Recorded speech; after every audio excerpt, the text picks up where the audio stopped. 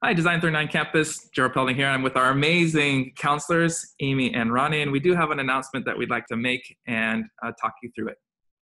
So Ronnie and I wanted to let the D39 family know that we have both decided to take a leave of absence for this next school year.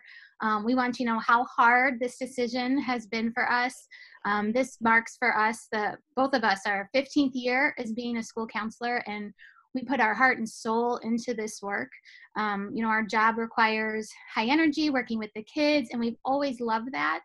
But with our current situation, we just feel that we need to put that same energy back into our own families at this time. We both have 2 elementary age students, and we wouldn't want to give anything less than we have in the past to the school or the community. And I just wanted to add how grateful I am for the opportunity to have been at D39 the past 2 years. As Amy said, we've been counselors for 15 years, but in the last 2 years, I think I've learned more than I have in a very long time.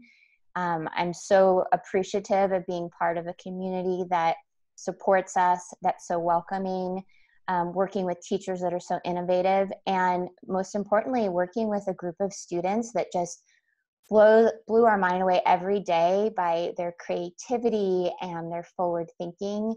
And this experience has just been wonderful, and I'm so proud of what we've been able to accomplish with opening a new counseling center.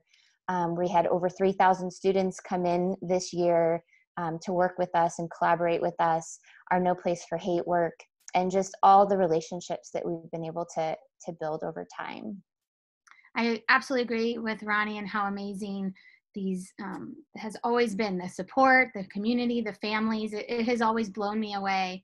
I've enjoyed watching all the kids grow, especially from elementary to middle, some on to high school, and how lucky I am just because of that TK8 school. That's the benefit of having that. You get to see the kids grow, and they have made such growth, and they're truly elevating humanity. I'm going to miss them all so very much. I'm grateful to have gotten to know so many of the families and remember how supportive this community always is. We are so thankful for the opportunities of the counseling center and the campus. We got to build those connections and build that community, and that has been just really a highlight for me for this year.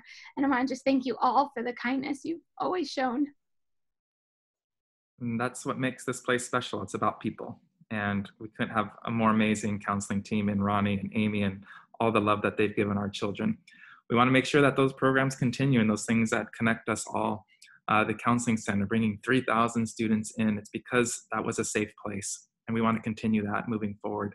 And we want to continue No Place for Hate. I mean, that is a campus. We're a leader in that space with our Small and Mighty Black Parent Group and all the other work that we do on campus. So ensuring that continues, we need to find the right people. And so we'll be working on that to ensure that we can continue to grow and develop our kids in that way.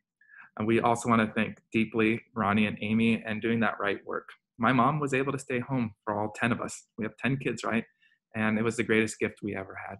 And so we want to just thank them from the deepest parts of our heart and know that we'll be reaching out to you, our families, to say, what are those critical things that you saw that our counseling team brought to us to ensure that those things continue. And we want to make sure that in hiring that next group of amazing individuals that we are elevating humanity. Thank you. Thank you. Take care.